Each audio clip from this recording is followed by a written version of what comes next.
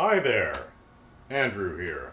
I love to be entertained, but I have no patience, so I give every new show I watch only one episode to hook me. Welcome to Debut Review. I hate being that guy. You know, that guy. But sadly, this time, once again, I'm that guy. I'm that guy who didn't like Avatar: The Last Airbender.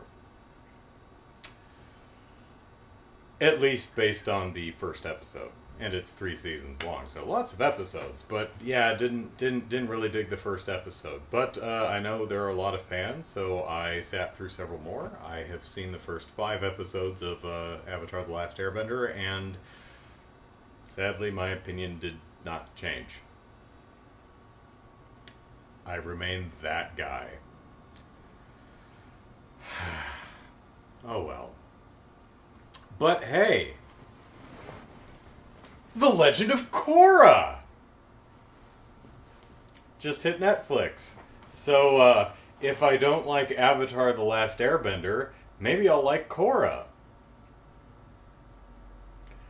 On the other hand, I do know that The Legend of Korra was not as popular with fans of the show, and the folks who do like The Legend of Korra, from what I've heard, fairly generally feel that the first 2 of the 4 seasons are not great. Like, I even had someone recommend to me, say, Korra's great, I love Korra, love the characters, love the story, but if you're gonna watch Korra, watch these episodes from Season 1, Season 2, and then just watch Season 3 and 4. Not the ringiest of ringing endorsements, but, well, let's read the show description. A female avatar who can control the elements fights to keep her city safe from the evil forces of both the physical and spiritual worlds. So, The Legend of Korra. Let's check out the first episode and see what I think.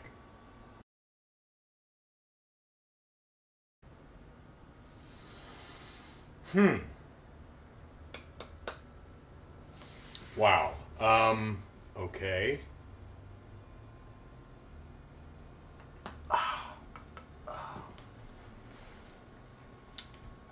How do I put this? The Legend of Korra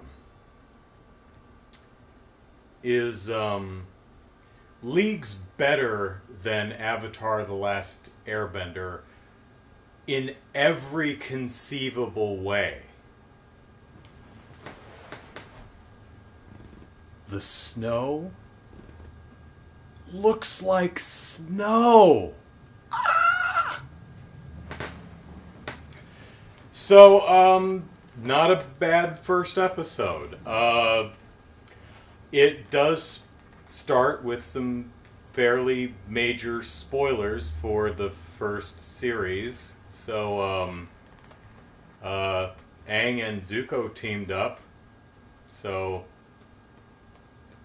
he went from heel to face. And they ended the war. And established a new happy place. And it looks like the woman in the fan battalion from episode 4 was a member of their crew, so that's cool. Well, it seems to be, I don't know, 60 some years later. Pretty much everyone's dead except Katara? Is that her name? The waterbender from the first season? Aang's dead. Most of the other characters are dead, but their children are around. And they're on the lookout for the new Avatar, you see.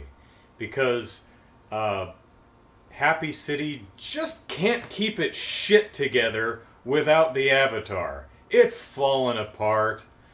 I don't know what's wrong with the people of this world that they just can't stay off of each other's butts unless the avatar is avataring. But, man, leave these suckers alone for 1 minute and stuff just goes to heck. So, the powers that be are searching the world for the new avatar, the reincarnation of the avatar. And it looks like they've been door-to-dooring it, and they're kind of bored with this. And they go to the next door, and they're like, oh no, we've got the true avatar. And they're like, yeah, what makes you think your kid is the actual avatar? Well, she can bend water, earth, and fire. Oh. Here, honey, come here and bend water, earth, and fire. Oh, look, she's bending water, earth, and fire. By gum, she is the avatar. Okay.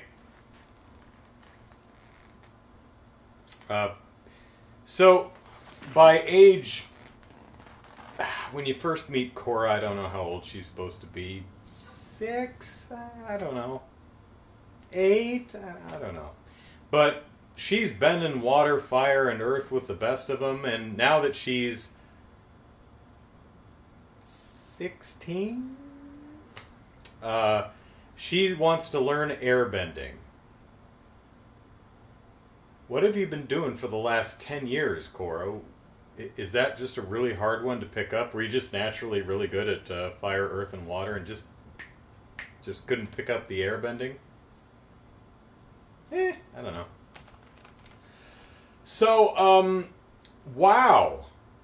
The animation is significantly better.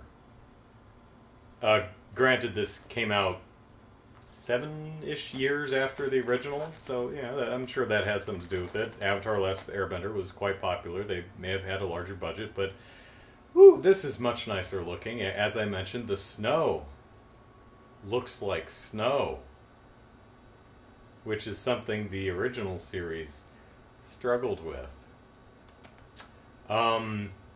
I still like the design, the character design and the world design. I still think that's very attractive. That was never a problem with the original series. But yeah, the animation, the character art, one of the issues the first, at least the early episodes of the first series had is characters didn't look good if they got any further from than medium distance from the camera. This show does a lot better at that.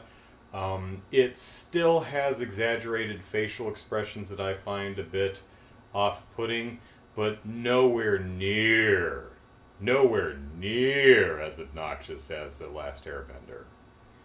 It still keeps that exaggerated style without triggering the gag reflex, so that's appreciated. The choreography for the various fights and bending is still really strong. I really appreciate that the various bending styles have their own really distinct form. That's a nice touch that I appreciated in the first series. The music is really nice. I did not like the music in the first series. I think the music here is very nice. The characters and the plot are much more interesting, and I'm, of course, comparing episode number 1 with the first 5 episodes of the last series, but so far I found this plot that they're heading towards here much more compelling than what they were offering in the first series. So, good on them there. So, Korra's training to become the Avatar because Republic City, or whatever its name is. Yes, it's written right there. Welcome to Republic City is the name of the first episode, so it's Republic City. Boy, they thought long and hard for that name, didn't they? So she wants to learn airbending. Daddy Airbender comes and he says, hey, I gotta go home. It's like, you flew all the way to the South Pole to tell us you couldn't do we not have phones? I guess we don't have phones. And yeah. And maybe some fucking asshole destroyed the postal service, so maybe he had to come himself. That could happen. But he shows up and he says, "Hey, I gotta go. Bye. Can't train you." And she says, well, I guess I'll just go back to Republic City with you. And he says no. And the other people, they say no. And she says, well, I say yes. And Grandma Katara, what was her name? Yeah. She says, yeah, it's your destiny. You know, get on your polar bear dog and go. And I was thinking, are they going to swim all the way to Republic City? No, they hitch a ride on a boat, so it's cool. So they get there, and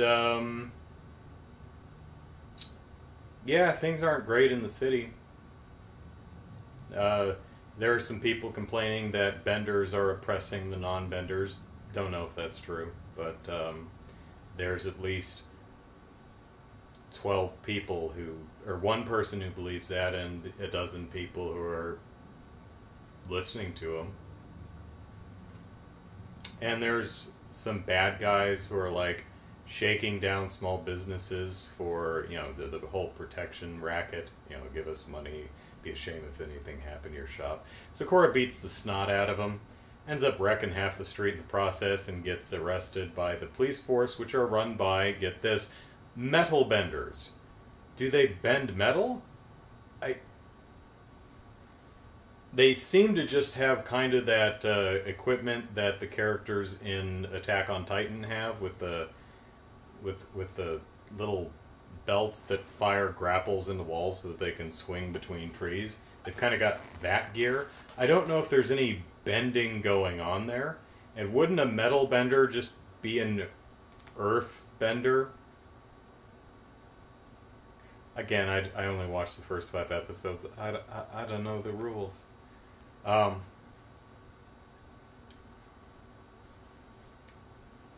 Daddy Airbender says, you know what?